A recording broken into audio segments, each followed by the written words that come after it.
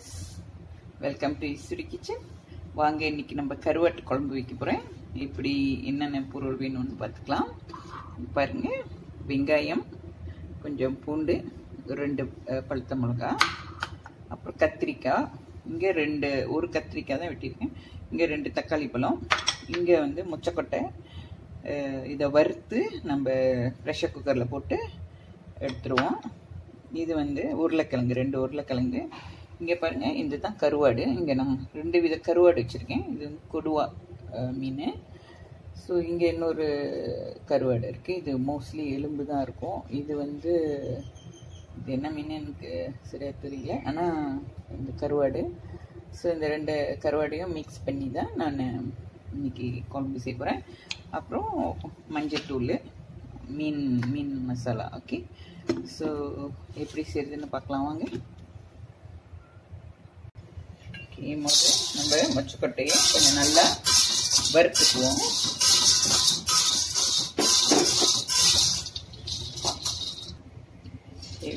பாருங்க, கொஞ்சம் நல்லா அந்த மாதிரி ரெய்டாக ஆகும் இல்லையா? ஸோ அந்த மாதிரி கட்டத்தில் நம்ம இதை வந்து ஆஃப் பண்ணிடலாம் கொஞ்ச நேரம். ஓகே, நம்மளுக்கு அந்த ஸ்மெல் நல்லா மேலே வருது. ஸோ இப்போ நம்ம இதை வந்து ஆஃப் பண்ணிடலாம். இப்போ நான் இதை கழுவி ப்ரெஷர் குக்கரில் போட போகிறேன். ஓகே வியூவர்ஸ், பாருங்கள், நான் ப்ரெஷர் குக்கரில் போட்டுட்டேன். ஸோ கொஞ்சம் ஒரு 2 டீஸ்பூன் அளவு சால்ட் போட்டு இதை நான் வேக வைக்க போகிறேன். நல்லா கிண்டிட்டு வேக வச்சுருங்க. ஏன்னா இதை வந்து இந்த தண்ணி நம்ம வேஸ்ட் பண்ணக்கூடாது, அப்புறம் குழம்புல நம்ம போட்டுக்கலாம். நான் இங்கே பாருங்கள், சுட சுட தண்ணி வச்சுருக்கேன். அதில் கொஞ்ச நேரம் இந்த கருவாட்டை நம்ம போட்டுருவோம். ஏன்னா ரொம்பவும் உப்பாக இருக்கக்கூடாது இல்லையா? ஸோ கொஞ்ச நேரம் இதில் போட்டு நம்ம கழுவி அழகாக எடுத்துடலாம். இந்த கருவாடை மிக்ஸ் பண்ணி நம்ம கறி வைக்கலாம், நல்லா தான் இருக்கும்.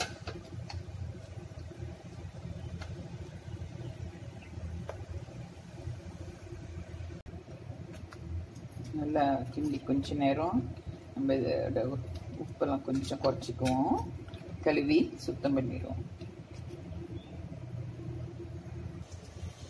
இப்போ நம்ம எண்ணெய் விட்டுக்கலாம்.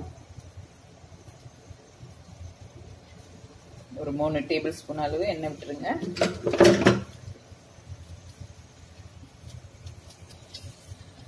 கொஞ்சம் கடுகு தாளிப்பு போட்டுக்கோங்க.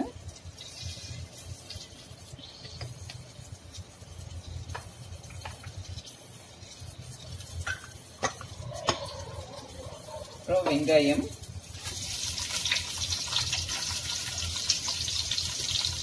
பூண்டு, பழுத்த மிளகாய்.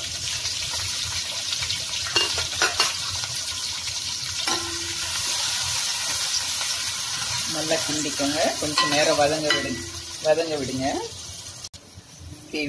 இப்போ நம்ம கத்திரிக்காவை போட்டுக்கலாம்.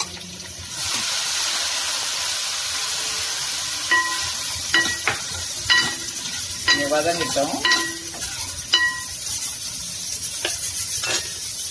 ஒரு 5 நிமிஷம் சென்று உருளைக்கிழங்கையும் சேர்த்துக்கிறேன். ஒரு 5 நிமிஷம் சென்று தக்காளி பழத்தை போட்டுக்கலாம். ஒரு நிமிஷம் மூடி வைப்போம். பார்க்கலாம், கொஞ்சம் நல்லா வெந்திருக்கு. அடி பிடிக்காம பார்த்துக்கோங்க. நல்லா கிண்டி விட்டுட்டே இருக்கணும். ஆனால் கொஞ்சம் குறைச்சிக்கலாம்.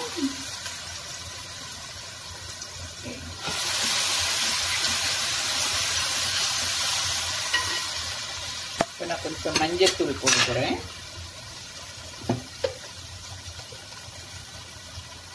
ஒரு டீஸ்பூன் அளவு போட்டுக்கோங்க.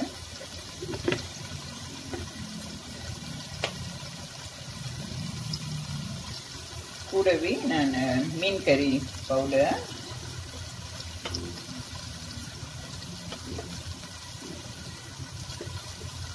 ஒரு 4 டேபிள் ஸ்பூன் போட்டிருக்கேன். இதை நல்லா கிண்டி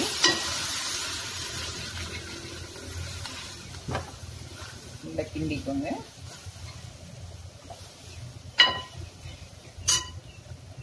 கொஞ்சம் தண்ணியும் விட்டுக்கலாம்.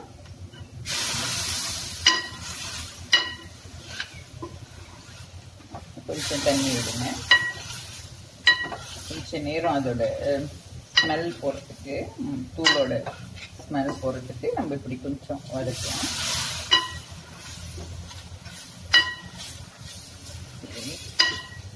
இப்போ தண்ணியும் விட்டுருங்க.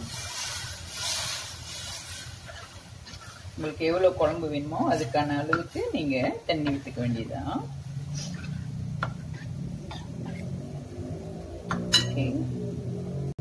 ஓகே, நான் இந்த பவுலில் இன்னொரு அளவு தண்ணி விட்டுருக்கேன். ஏன்னா நம்மளுடைய மொச்சக்கொட்டை வெந்துட்டு இருக்கு இல்லையா, ஸோ அதுலேயும் கொஞ்சம் தண்ணி இருக்கும். அந்த தண்ணி நம்ம ஊற்றணும். இன்னொரு பவுல் அளவு நான் தண்ணி விட போகிறேன். ஸோ கன்சிடர் 3 பவுல் அளவு தண்ணி நான் இங்கே இதில் விட்டுருக்கேன்.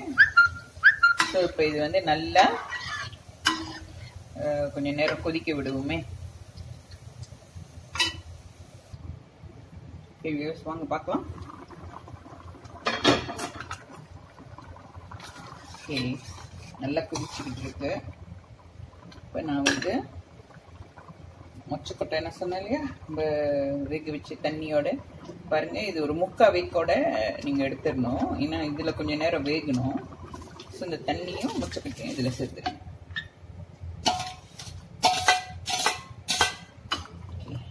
கொஞ்ச நேரம் நம்ம இதை வேக விடுவோம்.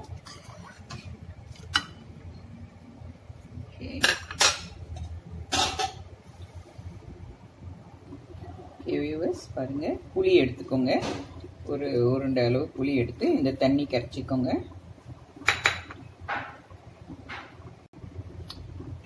வாங்க பார்க்கலாம். ஓகே, நல்லா வெந்துக்கிட்டு இருக்கு. ஸோ இப்போ நான் வந்து புளி தண்ணி விட போகிறேன். அதில் புளி தண்ணியை விட்டாச்சு. இன்னும் கொஞ்சம் நேரம் வேக விடுவோம். அப்படி மூடி வச்சா கொஞ்சம் ஈஸியாக சீக்கிரமாக கொதிக்கும், அதனால கொஞ்சம் மூடி வச்சுருக்கேன். ஓகே வியூவர்ஸ், இப்போ நான் உப்பு போட போகிறேன். ஏற்கனவே இந்த மொச்சக்கொட்டையில் கொஞ்சம் உப்பு போட்டோம் இல்லையா, ஸோ அதனால் இப்போ நான் ஒரு இங்கே 2 டீஸ்பூன் பாருங்கள் உயரமாக தூக்கி போட்டிருக்கேன். அப்புறம் பார்த்துக்கோங்க அவங்களோட எவ்வளோ உப்பு பாய்க்க போகிறீங்கன்னு அவங்களோட விருப்பம். பத்தலைன்னா நீங்கள் கூட போட்டுக்கலாம். ஓகே வியூவர்ஸ், பாருங்க, நான் கொஞ்சம் ஒரு 2 டேபிள் ஸ்பூன் அளவு காரா மில்க் ஊற்ற போகிறேன்.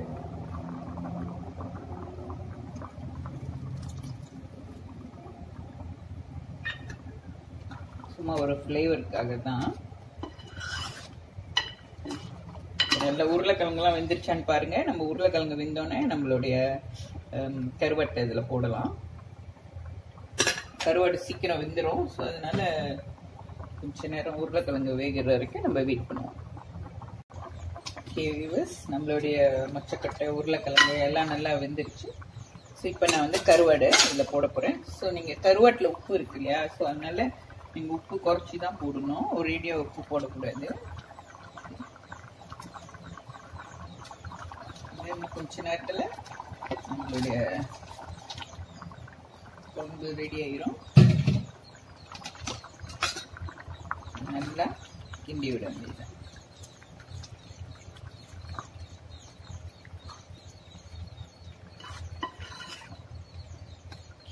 கொஞ்ச நேரம் கொதிக்க விடுவோம்.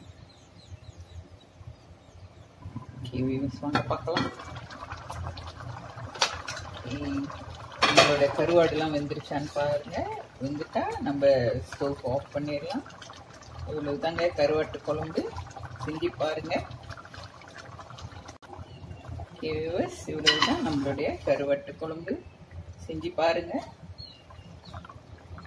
ஸ்டவ் ஆஃப் பண்ண போறேன். ஓகே வியூவர்ஸ், பாருங்க, நம்மளுடைய கருவாட்டு குழம்பு ரெடி ஆயிருச்சு. ஸோ இவ்வளவுதான். செஞ்சு பாருங்க. பிடிச்சிருந்தா லைக் பண்ணுங்க, ஷேர் பண்ணுங்க, கண்டிப்பாக சப்ஸ்கிரைப் பண்ணிருங்க. இது ஈஸ்வரி கிச்சன். தேங்க்யூ.